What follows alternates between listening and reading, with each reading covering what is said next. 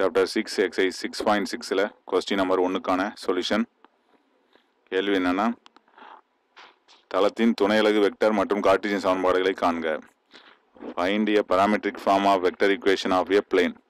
parametric form மட்டும் கண்டுபிடிச்சா போதும்னு இதில் கொடுத்துருக்காங்க. இதில் வெக்டர் கார்ட்டீசியன் சமன்பாடு கண்டுபிடிக்கணும், அதாவது தளத்தின் சமன்பாடு கண்டுபிடிக்கணும். இது வரைக்கும் நம்ம பார்த்தது லைன் பார்த்துருக்குறோம். பிளேன் அப்படிங்கிறதோட ஈக்குவேஷன் கண்டுபிடிக்க போகிறோம். அதாவது தளத்தின் சமன்பாடு. தளம்ங்கிறதுக்கு அமைக்கிறதுக்கு என்ன தேவை? இப்போது ஒரு லைன் கொடுத்துருக்காங்கன்னா அது மேலே இருக்கக்கூடிய ஒரு பாயிண்ட்டு, அது மேலே இருக்கக்கூடிய வெக்டர் கொடுப்பாங்க. இப்போது ஒரு பிளேன் ஈக்குவேஷன் கண்டுபிடிக்க என்னென்னலாம் தேவை அப்படின்னா, அது நிறைய வகைகள் இருக்குது. அதில் முதலாவது வகை அந்த பிளேனுக்கு வரையக்கூடிய நார்மல், அதாவது குத்துக்கோடு. அது பர்பண்டிகுலர் டு த பிளேன், செங்கோடு அப்படின்னு சொல்லிட்டு நம்ம சொல்லுவோம். நார்மல் செங்குத்துக்கோடு. அது ஆதியிலிருந்து வரையக்கூடிய செங்குத்துக்கோட்டின் நீளம் எவ்வளவு அப்படின்னா அது கொடுத்துருப்பாங்க. அதோட அந்த நார்மல் வெக்டரை வந்து நம்ம என்ன வச்சுக்குவோம், டி வெக்டர் அப்படின்னு வச்சுக்குவோம். நார்மல் வெக்டர் டி வெக்டர் இது கொடுக்கப்பட்டால் நம்ம தளத்தின் சமன்பாடு என்ன ஃபார்முலா அப்படின்னா, R dot D gap equal to be. இந்த டிங்கிறது என்ன அப்படின்னா, அந்த தளத்திற்கு செங்குத்தான வெக்டரின் திசை விகிதங்கள். அதுதான் இப்போ கொஸ்டினில் கொடுத்துருக்காங்க. தளத்திற்கு செங்குத்தான திசை விகிதங்கள் கொடுத்துருக்காங்க. இதுலேருந்து நம்ம டி கேப் கண்டுபிடிச்சிக்கணும். இது ஆதியிலிருந்து தொலைவு 7 கொடுத்துருக்காங்க. இதை வந்து நம்ம பின்னு எடுத்துக்கிறோம். இந்த டி வெக்டர்லேருந்து டி கேப் கண்டுபிடிச்சி போட்டோம்னா நமக்கு தேவையான தளத்தின் சமன்பாடு கிடைக்கும். எப்போதுமே தளத்தின் வெக்டர் கார்ட்டீசியன் சமன்பாட்டில் இந்த ஒரு வெக்டர் எடுக்கிறோம் அப்படின்னா அது நார்மல் டு த பிளேன் அப்படிங்கிறது தான் எடுத்துக்கிறோம். ஆனால் ஒரு லைன்லேருந்து ஒரு வெக்டர் எடுக்கிறோம், ஒரு நேர்கோட்டின் சமன்பாட்டிலேருந்து ஒரு வெக்டர் எடுக்கிறோம்னா அது அந்த லைன் மேலே இருக்கக்கூடிய வெக்டர். அப்போ லைனுக்கும் பிளேனுக்கும் உள்ள மெயின் வித்தியாசமே இதுதான். லைன் மேலே இருக்கக்கூடிய வெக்டர் தான் லைனோட ஈக்குவேஷனில் இருக்கும்.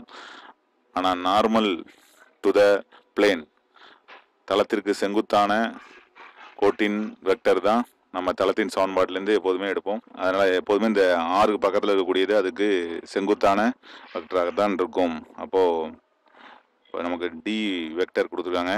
என்ன அப்படின்னா 3i - 4j + 5k. இதுலேருந்து மாடுலஸ் ஆஃப் டி வெக்டர் கண்டுபிடிக்கிறோம். என்ன அப்படின்னா √3² + -4² + 5² ஈக்குவல் டு 3² வந்து எவ்வளவு அப்படின்னா 9, 4² 16, 5² 25. இப்போ ரூட்டுக்குள்ளார எவ்வளவு கிடைக்குது அப்படின்னா 50. 50னா 25 × 2ன்னு எழுதிக்கிறோம். 25க்கு ரூட் எடுத்தால் 5√2 அப்படின்னு கிடைக்குது. இப்போ மாடுலஸ் ஆஃப் டி, இதுலேருந்து டி கேப், அதாவது ஓரலகு வெக்டர், அந்த தளத்திற்கு செங்குத்தான ஓரலகு வெக்டர் அப்படிங்கிறது தான் இப்போ இது D gap equal to D vector divided by modulus of D. ஒரு வெக்டரை அதன் எண்ணளவால் வகுக்க கிடைப்பது ஓரலகு வெக்டர். அப்போ அந்த வெக்டரை அதோட மாடுலஸால் டிவைட் பண்ணுறோம். இப்போ டி வெக்டர் என்னது 3i - 4j + 5k divided by 5√2 அப்படிங்கிறது கிடைக்குது. இப்போது துணையலகு வெக்டர் சமன்பாடு ஏன்னா R dot D gap equal to be. இதில் எந்த துணையலகும் இல்லை. ஆர் டாட் டி கேப் என்ன அப்படின்னா இருக்கக்கூடிய ஒரே வெக்டர் சமன்பாடுன்னா இதை நம்ம சொல்லலாம். டி கேப் என்ன 3i - 4j 5k divided by 5√2 ஈக்குவல்ட்டுக்கு அப்புறம் உள்ளது என்ன அப்படின்னா பியோட மதிப்பு 7. அப்போது இதை கிராஸ் மல்டிப்ளை பண்ணிடுறோம். என்ன கிடைக்குது நமக்கு? R dot 3i - 4j + 5k equal to 7 5s 35√2 அப்படின்னு கிடைக்குது. இதுதான் துணையலகு வெக்டர் சமன்பாடு. கார்ட்டீசியன் சமன்பாடு என்ன? கார்ட்டீசியன் ஈக்குவேஷன்னா இந்த மாதிரி நமக்கு தனியாலாம் ஃபார்முலாலாம் வேண்டாம். ஆருக்கு பதிலாக என்ன போட்டுடலாம், xi yj + zk சப்ஸ்டிட் பண்ணோம்னா நமக்கு கிடைக்கக்கூடியது Cartesian equation of the plane.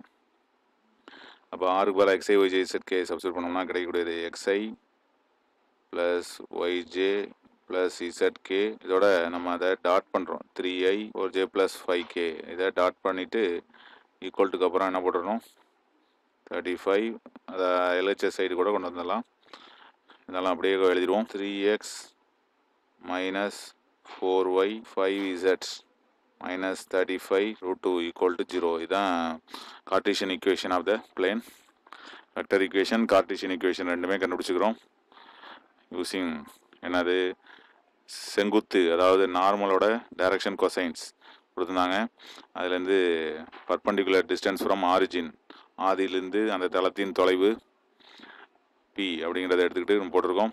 ரொம்ப ஈஸியான ஒரு சமு. தளம்னா என்ன அப்படிங்கிறத தெரிஞ்சுக்கணும். இந்த 3 - 4 5 இதில் பார்த்தாலே தெரியுது. இது வந்து அதோட நார்மல், அதாவது செங்குத்து அப்படிங்கிறத நல்லா தெரிஞ்சுக்கணும். செங்குத்து திசையில் இருக்கக்கூடிய வெக்டரின் திசை விகிதங்கள், அதாவது direction ratios of the vector normal to the plane அப்படிங்கிறத நல்லா தெரிஞ்சுக்கணும். அதோட இதில் துணையலகு வெக்டர் சமன்பாடுன்னு கொடுத்துருக்காங்க. ஆனால் இதில் வந்து துணையலகு இல்லை, இது வந்து துணையலகு அல்லாத வெக்டர் சமன்பாடு தான் இது. ஏன்னா துணையலகுங்கிறது எஸ்ஸு டி இது மாதிரி ஏதாச்சும் இருக்கணும். அதனால் கொஸ்டினில் கொடுத்துருங்கிறது இது துணையலகு வெக்டர் சமன்பாடு கிடையாது, அதாவது பேராமெட்ரிக் வெக்டர் ஈக்குவேஷன் கிடையாது. நான் பேராமெட்ரிக் ஃபார்ம்னு இருந்தால் கூட கரெக்டு தான், இல்லை வெறும் வெக்டர் ஈக்குவேஷன் இருந்தால் கூட நல்லது தான். இப்போ இது வந்து துணையலகு அல்லாத வெக்டர் சமன்பாடு அப்படின்னா இதில் நம்ம ஏதோ ஒரு வெக்டர் சமன்பாடு கண்டுபிடிச்சிக்கிறோம். துணையலகு இருக்கா இல்லையா அப்படின்னு பார்த்தோம்னா அந்த எஸ் டி லேம்டா இது மாதிரி வச்சுருந்தா தான் அது வந்து துணையலகு வெக்டர் சமன்பாடு. இதில் எதுவும் இல்லை, அது துணையலகு அல்லாத வெக்டர் சமன்பாடு தான் அது, அதாவது நான் பேராமெட்ரிக் வெக்டர் ஈக்குவேஷன். அதனால் இது வெறும் சிம்பிளி வெக்டர் ஈக்குவேஷன் நம்ம எழுதுறது நல்லது. அதாவது கார்ட்டீசியன்னா அது ஒன்றும் தேவையில்லை, இதில் நான் பேராமெட்ரிக் அப்படின்னு இருந்தால் நல்லது, அல்லது வெறும் வெக்டர் ஈக்குவேஷன் அப்படின்னு போடுறது மிகவும் நல்லது. நல்லா புரியும்னு நினைக்கிறேன். தேங்க்ஸ் ஃபார் வாட்சிங்.